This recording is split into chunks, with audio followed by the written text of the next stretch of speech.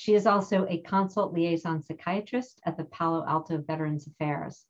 As the director of the Translational Therapeutics Lab and associate professor in the Department of Psychiatry and Behavioral Sciences, Dr. Rodriguez leads studies investigating the brain basis of severe mental disorders. Her landmark clinical trials pioneer rapid-acting treatments for illnesses, including obsessive compulsive disorder and post-traumatic stress disorder. She has NIH Foundation and donor-funded grants, where she has investigated the mechanistic and clinical efficacy studies that span targeted glutamatergic and opioid pathway pharmacotherapy, non-invasive brain stimulation, and psychotherapy for OCD, PTSD, and hoarding disorder. Dr. Rodriguez also serves as deputy editor of the American Journal of Psychiatry, a member of the Research Council of the American Psychiatric Association, and many other important boards and foundations. She's won several national awards, including the Presidential Early Career Award for Scientists and Engineers, and she's presented her research work widely. Dr. Rodriguez received her Bachelor's of Science in Computer Science from Harvard University, followed by an MD from Harvard Medical School, MIT's HST program, and a PhD in Neuroscience and Genetics from Harvard Medical School. Born in San Juan, Puerto Rico, she now lives with her husband and 3 children in Palo Alto. And I think you can see why I am so excited to welcome Dr. Rodriguez today. She will be presenting on the topic novel interventions for OCD. And with that, thank you so much, Dr. Rodriguez. Oh, one more thing. We are also following this with a career talk.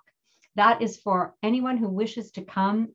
It's about challenges, opportunities, and lessons learned in an academic research career path.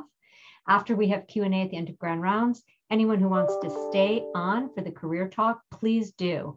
And we will promote you to panelists so we can have a robust conversation and discussion with Dr. Rodriguez.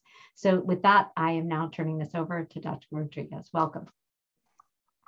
Thank you so much, Shelley. And I was just speaking with Shelley earlier that this really feels like kind of coming back full circle, because my interest in OCD really originated there at McLean with the OCDI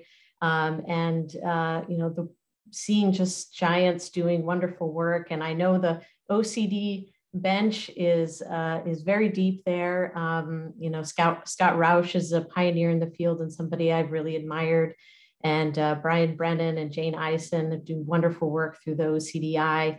As well, having Carrie Ressler and folks like Bill Carlizon there, it's really incredible and so lovely to see, as all the names that were popping up who are here today. So it's really, really just a pleasure, and McLean is really a place that is near and dear to my heart.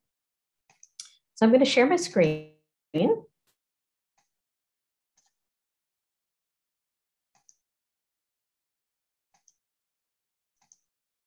Okay, so today I'm going to be talking about, let's do this, okay, novel interventions for OCD. I'm really excited to do some thought experiments with you, share some data that's hot off the press, and we'll have some fun. Okay, so first off, I want you guys to do a thought experiment with me. So imagine you're on a hike and you have been walking for hours, you're hot, you're parched, but you left your canteen. And you look around and the only water lies in a toilet bowl. Would you drink it? So I'd invite you to share in the chat box now one of 3 things. So 1, please put 1 if you would drink right away. Please put 2 in the chat box if you would think about it a little bit, debate it, but ultimately you would drink it. And 3, absolutely no way you would not drink. So go ahead and do that now. I'm seeing some numbers in the chat, and oh my goodness, lots of people. Okay, and Chris, if you could unmute yourself and just kind of give me a sense as the numbers were going through. Which one was the most common, or was it kind of even distribution? Let me see. We've got mostly 2s and 3s. Looks like probably 2s. Well, I'm gonna say 2s and 3s are maybe tied. Twos and threes. Okay. Twos and Okay. threes. Okay. So a little bit in this group, a little bit less people just drink right away. So what I love is the people who put in two, who would like kind of wait a little bit and drink. Could you put into the chat why you waited? And Chris, I'll have you read out a couple reasons why people waited. So why not drink right away? Why not drink right away?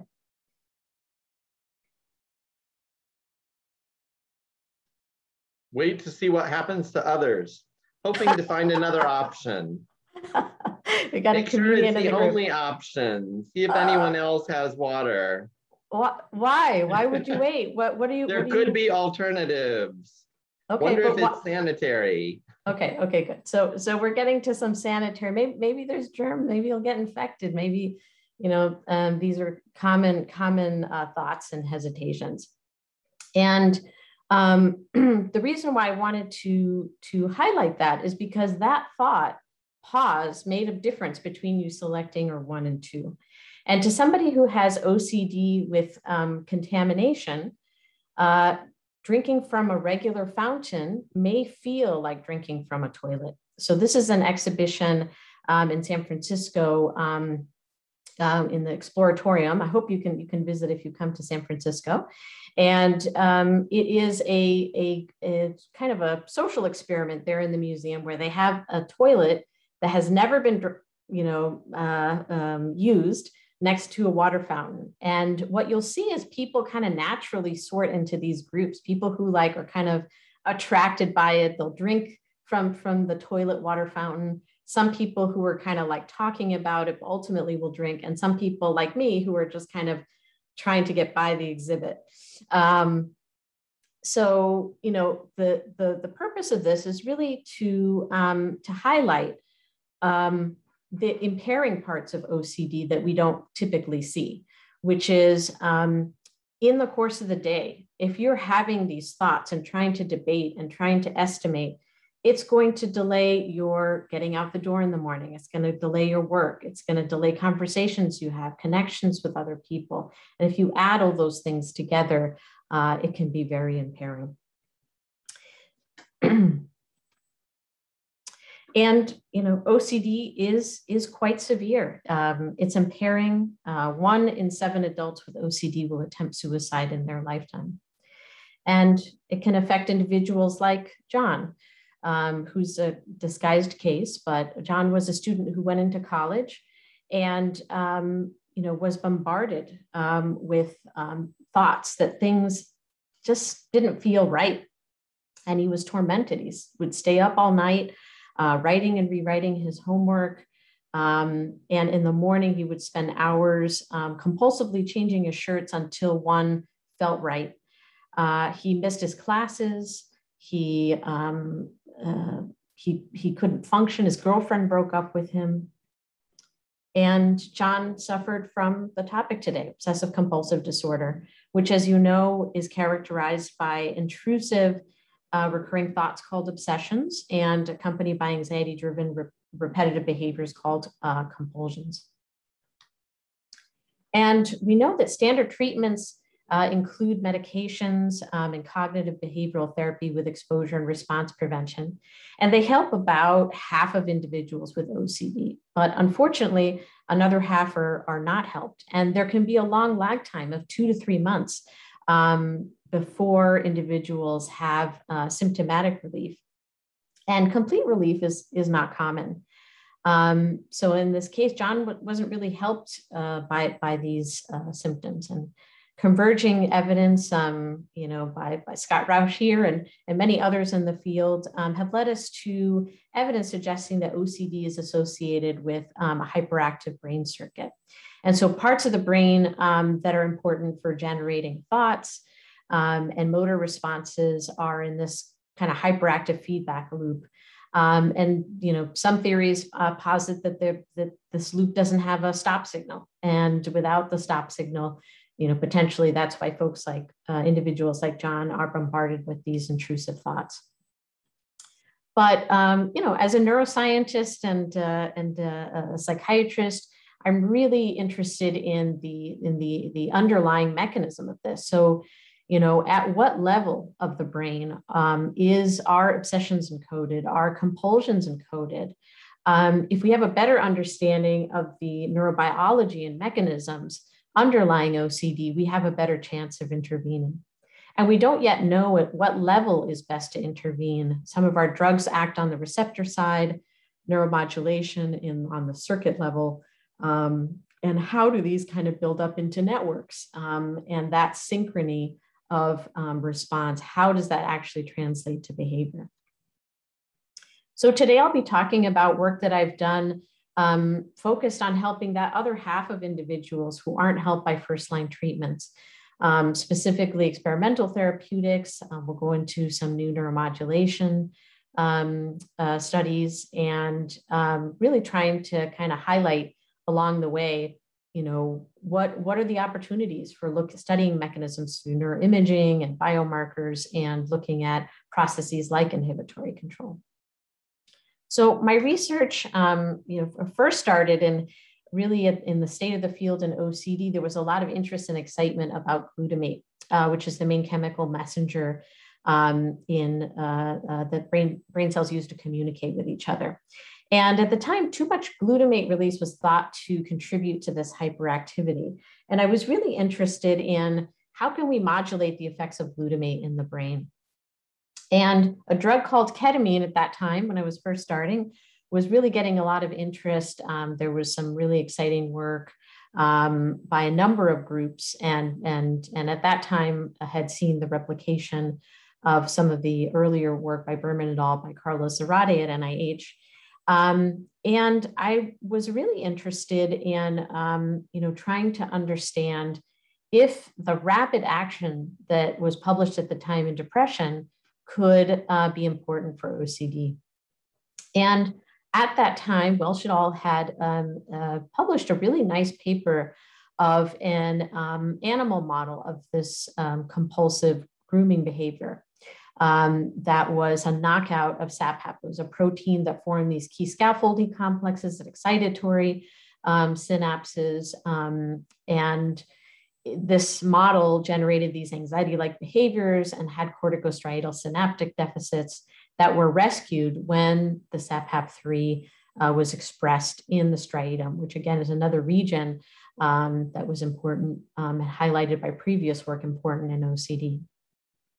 And so we sought about testing the idea that could ketamine decrease OCD symptoms, and started with initial case study, and then followed it up with a randomized study, randomizing individuals to IV ketamine or saline. And this was a very simple proof of concept study just to see if there was a signal there. It was a randomized crossover study. So individuals would get infusion of ketamine, infusion of saline or placebo, at least 1 week apart, but the order was randomized. The reason to design a study this way is because you can combine the two phases of the study and get increased power. However, it presumes that you don't have a carryover effect. And I was really surprised based on what I had known about ketamine and depression, that the effects actually persisted. And so what I'll be presenting is only the phase 1 study that doesn't have the carryover effects. And so we asked individuals on a scale of 0 to 10, 0 being no intrusive thoughts and 10 being constant intrusive thoughts, how they were feeling at baseline, and then throughout the following week. And after a 0.5 mg per kg infusion, highlighted here in green, the folks that got the saline or placebo, their intrusive thoughts remained pretty much the same. But to our great surprise, ketamine very rapidly knocked down those intrusive thoughts. And, even past the time that ketamine was metabolized, long past the side effects had left, people felt like they were back at baseline and they continued to have these thoughts. So, in the field of OCD, you may be familiar with an instrument called the Yale-Brown Obsessive Compulsive Scale.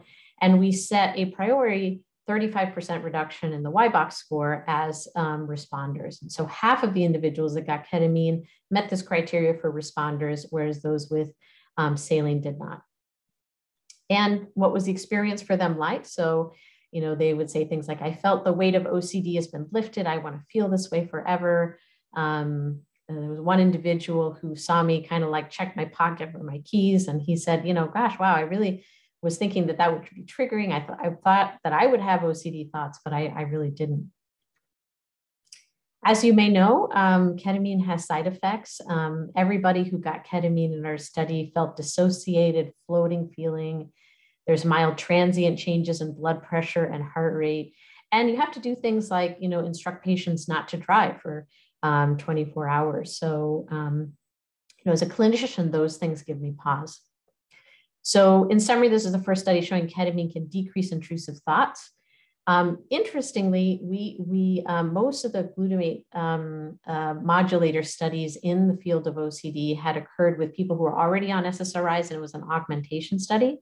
But this is the first study where we saw both rapid effects and they were not taking any other medication. So it was the first time that this glutamate, you know, theorized glutamate modulation could be a therapeutic target for OCD.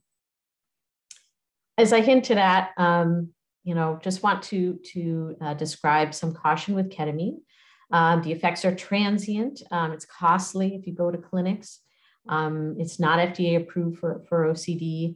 There are side effects. It is a drug of abuse. We don't know the long-term effects yet of repeated dosing, and recreational users who are taking ketamine at much higher doses can have bladder toxicity and cognitive problems that have been reported. And there's a lot of variability in the monitoring of the ketamine clinics. In depression, the Council on Research and the APA, which I'm a part of, commissioned a couple of different pieces. And one of these was a meta-analysis of 7 placebo-controlled studies in depression. And that summary showed compelling evidence of ketamine's effects as rapid, robust, and albeit transient, but for depression.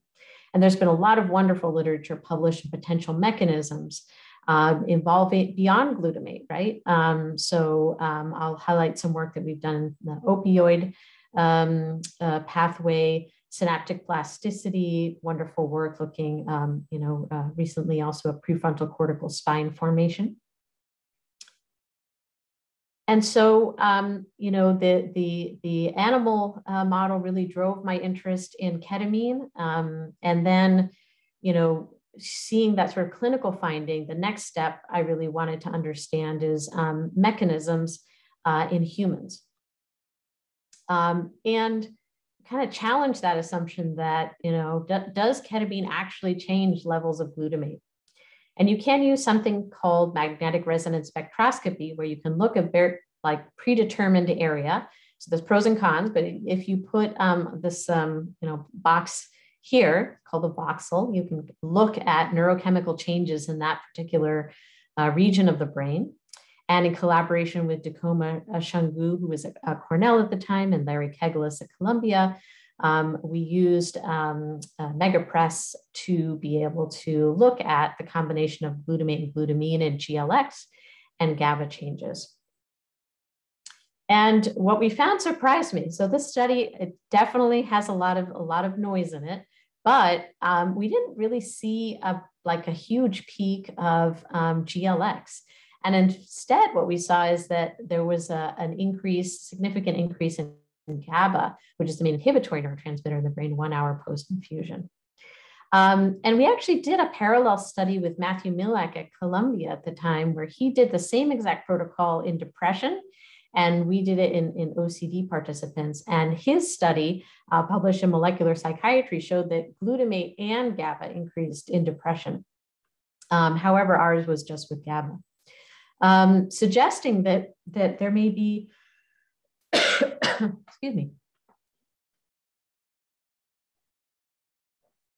ketamine may have a unique neurochemical signature in OCD relative to depression. So this definitely needs replication in a larger sample.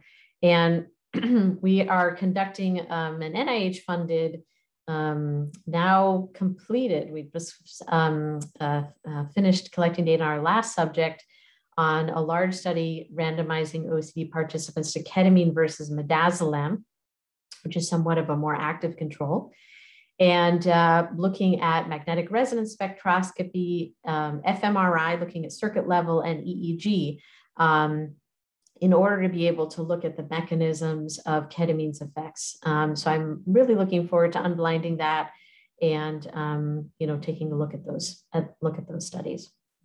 I also want to give you a sneak peek in terms of our attempts to kind of circle back to the animal model. And I did neuroscience in my PhD in kind of a former life. And one of the wonderful things about translational therapeutics is you can collaborate with wonderful animal researchers. And Lisa Ganadin and her graduate student, Gwen Davis, we partnered together to examine ketamine in the SAPHAP3 knockout mouse, which I had mentioned earlier. And so the first step, just kind of giving you the bottom line here, ketamine increased the activity of a frontostriatal projection that regulates compulsive behavior. So it was really nice, very satisfying to kind of come full circle to that. And so what she started in the experiments is basically trying to see how, what are kind of the baseline behavioral metrics, and does it kind of sync up with what we had seen in individuals with OCD. And so the way she assesses looking at baseline grooming behaviors, both bouts and duration, and then giving in both the SAPHAP3 knockout and the wild type animals, and doing injection of ketamine or saline, and then looking at 1 hour, 1 day, 3 days, and 7 days, kind of a similar time courses we had done. And she was able to recapitulate or verify that in knockout animals, those are the ones in purple here, they had more grooming behaviors than the wild type. So that's already been published. So it's just like establishing that difference. And then after that, looking at the differences between the knockout mice who had gotten saline, that's the solid line, versus those that got ketamine. And as you see, they're here at baseline, but then it sort of dips down in a very rapid way, the grooming behavior at 1 hour, and then slowly starts to come up at 7 days. And so this is another way of sort of graphically depicting that, showing, interestingly, that the saline animals, when they got the saline injection, had a little bit of an increase in grooming behavior, whereas the knockout mice that got ketamine had the sort of opposite effect. And the wild type, there was no difference. And through many different incredibly impressive techniques, ranging from behavioral pharmacology and optogenetics, very exquisite experiments looking at in vivo fiber photometry, ex vivo slice physiology, and in vivo calcium imaging. Lisa has postulated this model showing that the increasing the dorsomedial prefrontal cortical projection neurons that are projecting into dorsomedial striatum, that increasing that activity either through ketamine, adding back ketamine, or optogenetic stimulation rescues the compulsive grooming behavior. And this is a nice summary slide. And it's actually in press in Nature Communications, but also available in bioRxiv.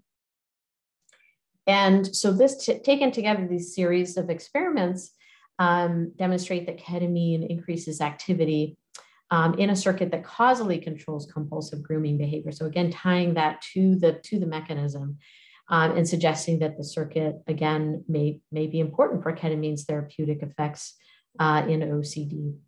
And Lisa Ganedin will be presenting this also at ACMP in December. So you'll be able to reach out to her with additional questions. And then finally, partnering with Carlos Zarate, he has published, along with Todd Gould, very interesting findings in animal model of depression, looking at a metabolite of ketamine called RRHNK.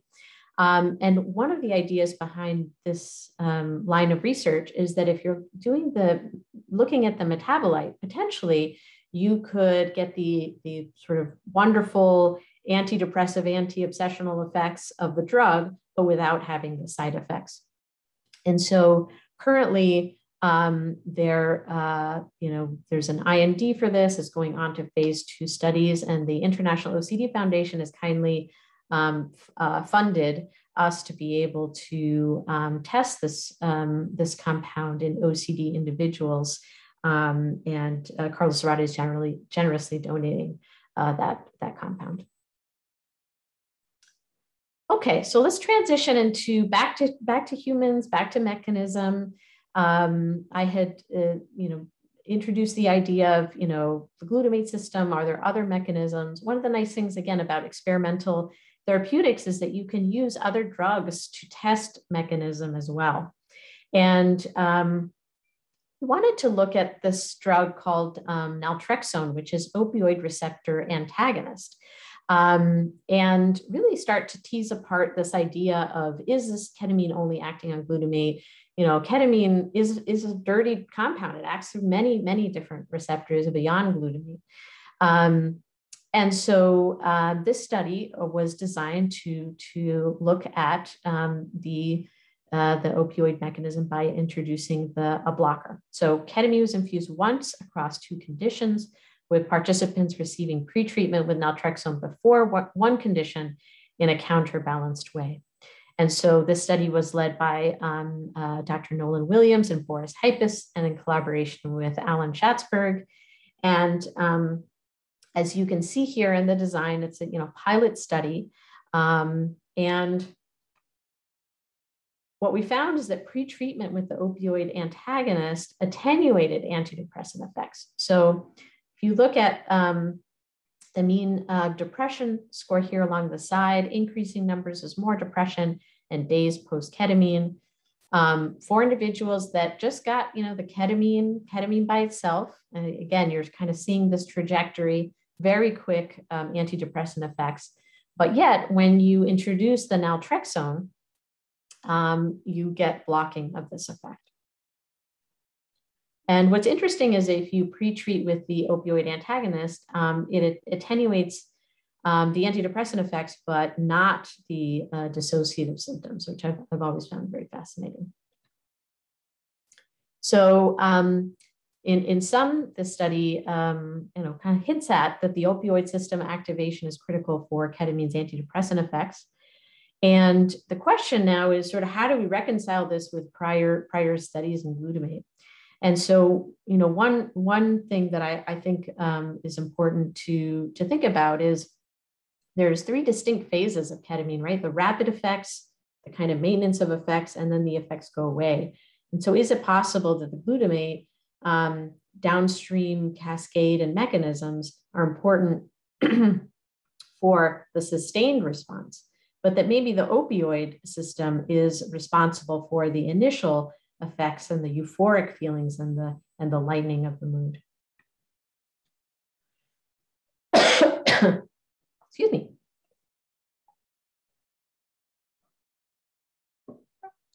So in addition to, just kind of coming back again to this notion that ketamine has side effects, we're exploring RRH&K. We also previously had looked to see if there were other interventions that could have these,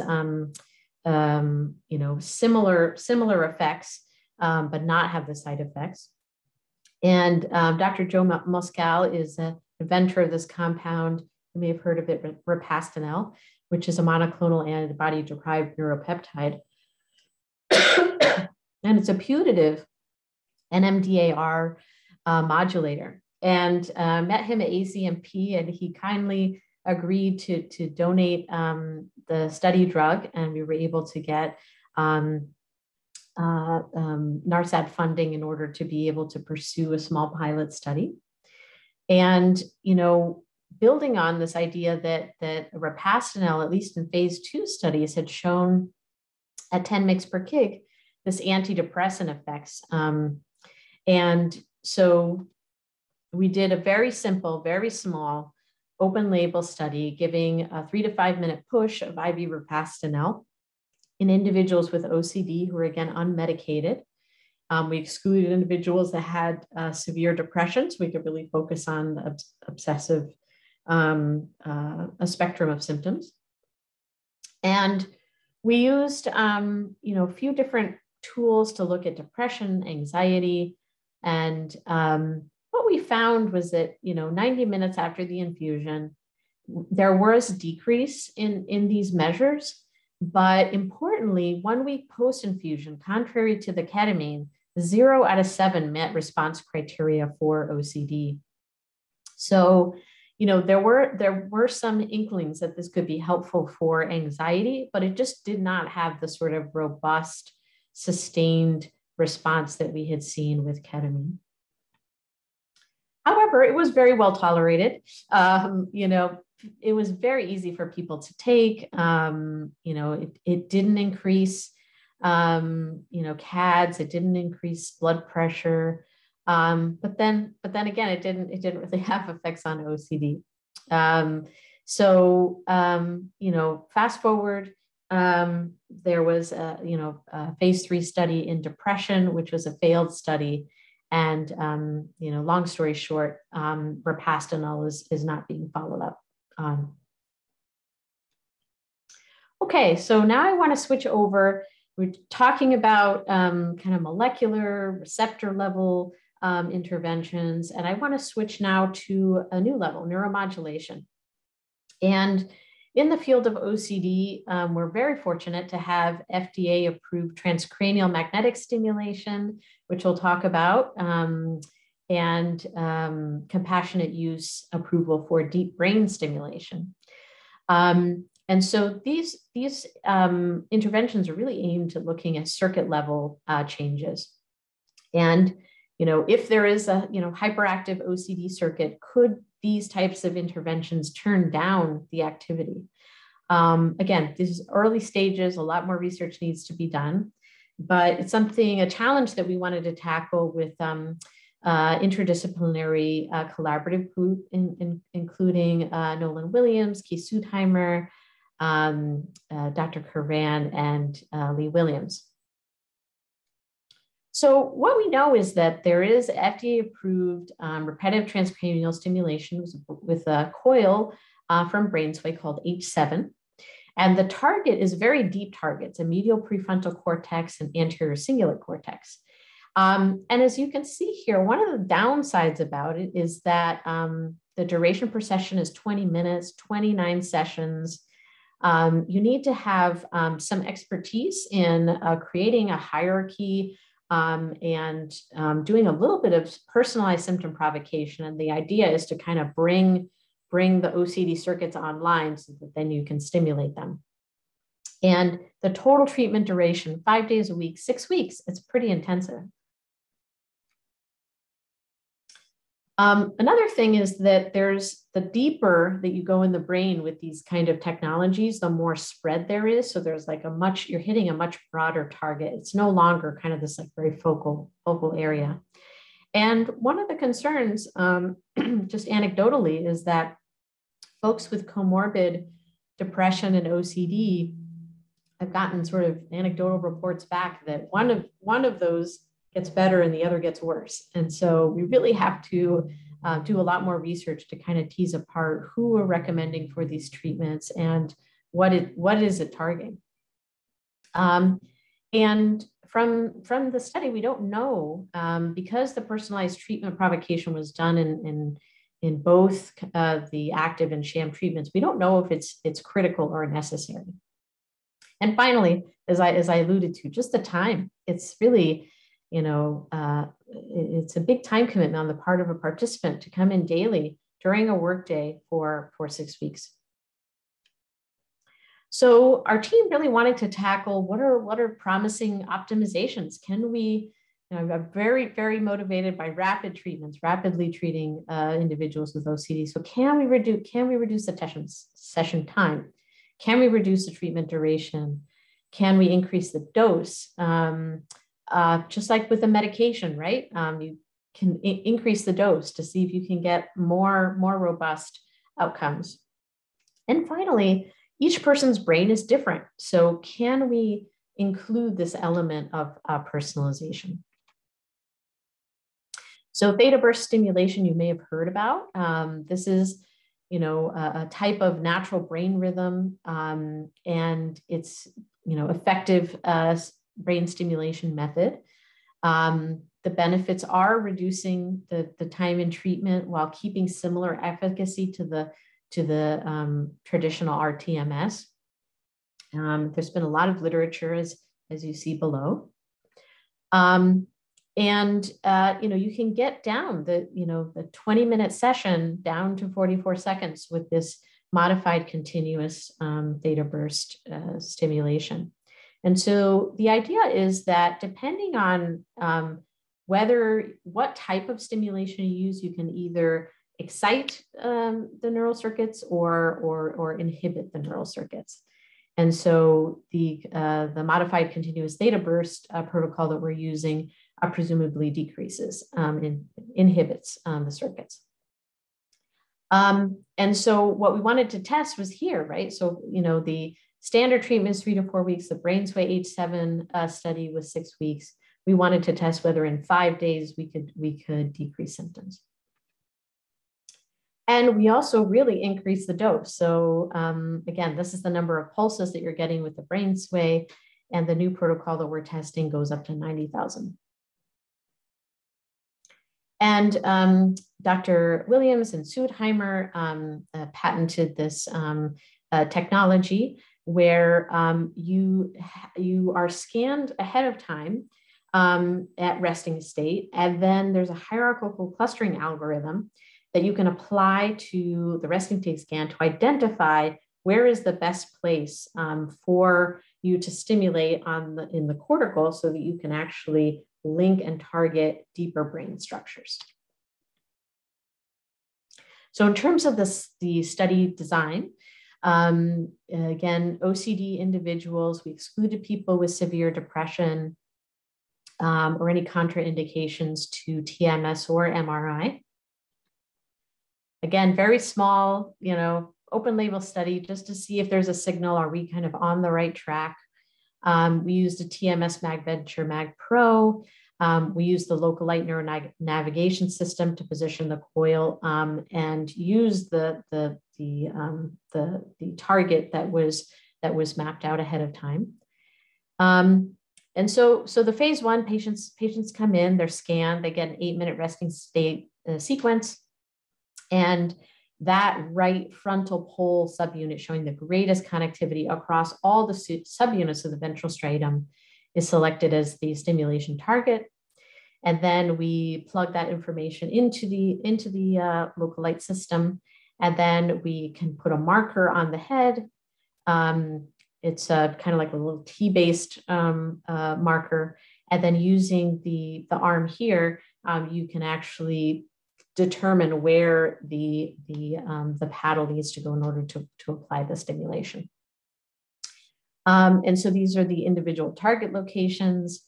The reference region for FP2 is there for those of you who do TMS for reference. And what we found is that looking at of the Y box, it started pretty high. And then 1 week later, we were already getting 75% reduction, 63% reduction, 54%, 50%. And it was like relatively sustained for some individuals. Some continued to have improvement. Some people didn't and then did, and some people did and then didn't. There's a lot of variability. And then the second part we added in some markers just to explore, looking at a go-no-go task. So looking at inhibitory control and also functional connectivity.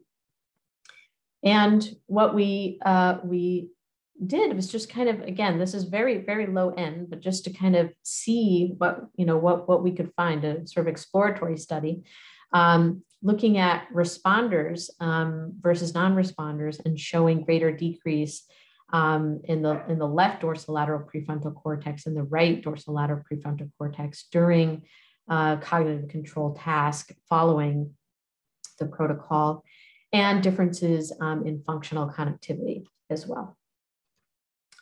The nice thing, again, as a clinician, I really like this. So there were, very, very minimal side effects. So there was headache that resolved, by 3 days post stimulation start, and fatigue, but really no serious adverse events. So in sum, there was robust and rapid, and 5 out of 7 individuals had at least 50% reduction in Y-box within 7 to 14 days. And in a subset, so 3 out of 5, the effects lasted up to 4 weeks. It's non-invasive, minimal transient side effect, and the stimulation is across 5 days. But the nice thing about science is that it generates new questions, which is, why do most but not all patients respond if we're targeting them? And why do some have peak response at different times and others have more durable response? So we're this is really opening, I think, an exciting direction in terms of how do we sort of personalize this, and what kind of markers can we use to really tease this apart. Future directions are hopefully unblinding our larger ketamine study, testing out metabolites, and continuing collaborations, interdisciplinary collaborations across different studies and projects, and continuing to explore these circuit-based neuromodulation avenues. As well, I'm incredibly interested in this idea of just perseverative thoughts and intrusive thoughts, which span across intrusive nightmares and flashbacks from PTSD, and during the day with flashbacks, and during the night with nightmares. Intrusive thoughts, perseverative thoughts of ruminations and depression, and suicidal thoughts. So we're branching out into new studies in these directions, and really, really motivated to partner with individuals who want to explore those with us. So tying it back, as a clinician, I'm really, really encouraged with the state of the field. And, I think, for the case of John Disguised, who participated in the study, he was able, by, trying out new experimental venues, able to then go on to have relief, go on to exposure and response prevention, and eventually get back to college and, continue on in his trajectory. I feel incredibly fortunate to work with a very talented bunch of folks in the lab, but importantly, just in interdisciplinary ways. And one of the wonderful things about science is that you can get interested in a topic, an idea, and find other folks who want to partner and explore those ideas as well. We're always looking for participants who want to participate in our studies. Please reach out to us to ocdresearch@stanford.edu, or if you'd like to collaborate or join us in collaborations. These are my funding and disclosures, and some references. Dr. Rodriguez, thank you so much for that fantastic talk, and for giving us such a breadth and scope of what your lab is doing, and also novel treatments for OCD. I know many people who have tuned in are very interested in treatment for OCD and new breakthrough treatments for OCD. So I want to just tell our audience, this is the time for you to put questions in the Q&A, and I'm going to I'm going to moderate our discussion right now. But also I want to remind you that for those of you who'd like to stay on after Grand Rounds concludes for a career talk, please do, because Dr. Rodriguez is going to engage in a career-based a seminar. Really, we will promote you to being a panelist, and we'll have a back and forth Q&A. And she's going to be talking about challenges, opportunities, and lessons learned in academic research career paths. So I encourage you to stay on for that. And with that, I have a couple of questions that I wanted to pose to you. One of our participants today was interested to know, in the small studies, the relatively small studies that you're doing, do you have any data on diversity of the sample? And could you comment on that? I really appreciate that question and the thoughtfulness of it. And Monica Williams is somebody who's really led a lot of really wonderful, thoughtful work in terms of diversity in OCD research studies in particular. And what we find is that generally OCD studies tend to lean, Caucasian. There is, gender representation, but just not enough diversity that we would want. And so it's really important to actively recruit and in all different kinds of populations. I've written before about social media and how that can be really powerful in sort of extending reach, educating populations. The studies that I've described also tend to lean to majority white, but they are improving, and I'm not sure if it's due to our recruitment efforts or potentially just having a representation of a PI that is diverse. So I've had patients come to start talking to me in Spanish, and the study is like purely in English, so our independent evaluators only speak English. But I think that connection is really helpful, and just to be able to encourage folks that are from diverse backgrounds to run clinical studies, I think is very important. So thank you for that question. Thank you very much. Here's another question. Given that both ketamine and TMS are used to treat depression, and you presented evidence that they might also reduce, or that they do reduce OCD symptoms, how do you understand the differences in these disorders when the same treatments can be effective for both sets of symptoms? This is $1 million question. I'm so interested in the interplay, and it's not just ketamine and TMS, right? SSRIs are helpful for depression and OCD and many anxiety disorders. And why is it?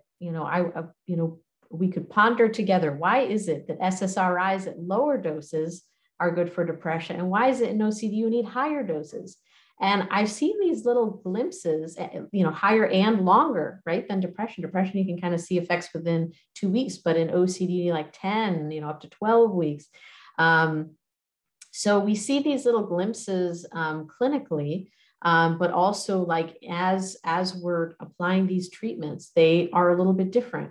In ketamine, in depression, on average, it's a few days. And some of our initial OCD studies show that the effects persist a little bit longer. And unfortunately, one of the challenges is that there aren't many funding mechanisms that fund comorbid, studies of comorbidity and kind of these careful studies where you would kind of look at the physiology. I wish we did. I think it would really help illuminate a lot of the underlying mechanisms. Great question. Yeah, thank you very much. And perhaps this is a follow-on question, which is, and maybe there's not really a great answer to this, but you allude to the fact that at the end of your talk that perseverative and intrusive thoughts, they're actually, they're obviously a major part of OCD and of the diagnostic criteria, but they are present in other disorders like depression and PTSD. I just was curious whether or not there have been neuroimaging studies to evaluate, just as you suggest, basic neurobiology and neuroimaging of people with different disorders where there are similar intrusive and depressive thoughts, just to eliminate those kinds of mechanisms? Or do we see these same types of neuroimaging results, or different, or don't we know? Yeah, I mean, I think, again, this sort of speaks to sort of the, I see a lot of studies that are disorder specific, and it's really exciting now as the field is like coming to these kind of cross-diagnostic underlying mechanistic issues. So we don't know, how are thoughts generated? Why do they pop up? What makes them continue? These are the sort of basic fundamental questions that I think are unknown, but very much appreciate and tip my hat to the researchers here at McLean and other, across the country who are doing like careful neuroimaging studies to try and look at this, right? And there's a lot of constructs, and the NIH has the RDoC initiative and others looking at inhibitory control, valence, how motion may play a role in this. So I'm really, really excited to see where the field goes. Yeah, thank you. I know that you mentioned at the end that you have an NIH study that is just wrapped up, so you're about to start to have the opportunity to look at the results of that study, and where you've got a more active control to ketamine. So that should be very, very interesting to see. And I wondered what you're thinking about in terms of your next steps for your research, given I know you mentioned the PTSD area. We have a few minutes, and I'm just curious if you might tell us a little more about your next directions. Yeah, well, with PTSD, we're following up a really interesting thread looking at nitrous oxide, or laughing gas.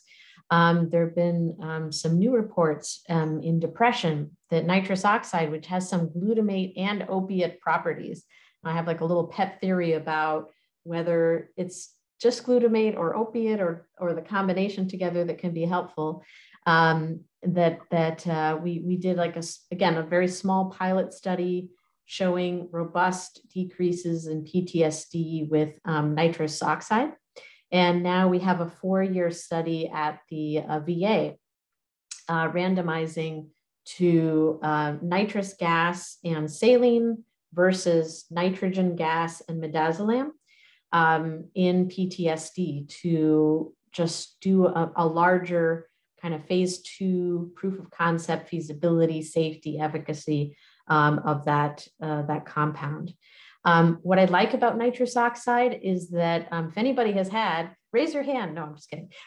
In the dentist, you can get nitrogen gas. Kids get it, before their like teeth are pulled out. It's like very well used, and it's so quick that you can have that procedure, get back in your car, and drive home. So I really like that part, that it's like rapid on, rapid off. Even, in the military, they're exploring nitrous gas for pain in the field. And with PTSD, veterans that I see at the Palo Alto VA also have a lot of pain. And so is there some sort of connection? I like to explore the kind of psychiatric pain and the physical pain. And so that nitrogen gas may be a way to kind of reduce pain, get people into treatment, CBT-based treatment, pain-based treatment, and just get them out of that acute state. Yeah, thank you so much for that answer. We have one more question. I think we have time for this one. Someone would like to know, since there are many symptom comorbidities between OCD and ADD, ADHD, like skin picking, for example, is there any evidence that ketamine could help ADHD? Good question. I don't know. Let's talk about it. Yeah. Unknown, right? Unknown. Yeah. Well, I think that's also very interesting about the exploration of nitrous oxide and its potential therapeutic effects. I had not been aware that was being explored in the ways that you indicate, and I think that that's really an interesting thing, since it is very well known. It's been used for so many years. So it had a therapeutic benefit that could be very interesting for the field. I'm just looking, but I don't think we have any additional questions in the Q&A. And so we can wrap up. We have 2 minutes to go. And what I'd like to do is thank you very much for a wonderful talk. I really appreciate your being here, helping us celebrate Women in Medicine and Science Month. And we're happy to welcome you back to McLean, both today and also hopefully in the future when you can come in person.